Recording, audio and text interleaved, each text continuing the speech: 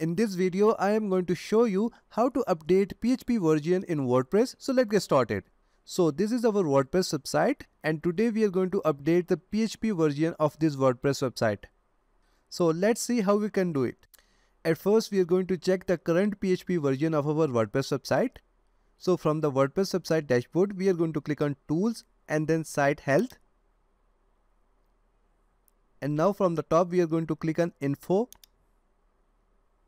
And after that, we are going to scroll down to Server and then we are going to click on it.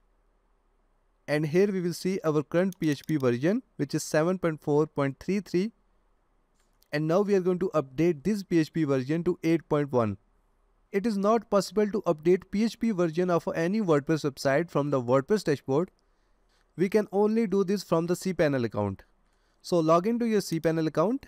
In the address bar, enter your domain name /cpanel next to it and hit enter. Now enter your cPanel username and password and then click on login. And after that you will be redirected to cPanel dashboard, which will look like this. Now on the top you will see a search bar and here we are going to search for PHP. And after that we are going to click on this select PHP version.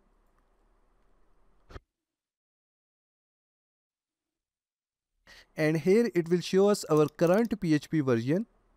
And now to update the PHP version of our WordPress website, we are going to click on this drop down. And after that we are going to select our PHP version and then click on apply. And as you can see that our PHP version is now updated.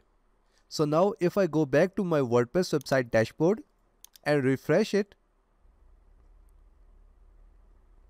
and again click on server, and here you can see that our PHP version is updated to 8.1.18.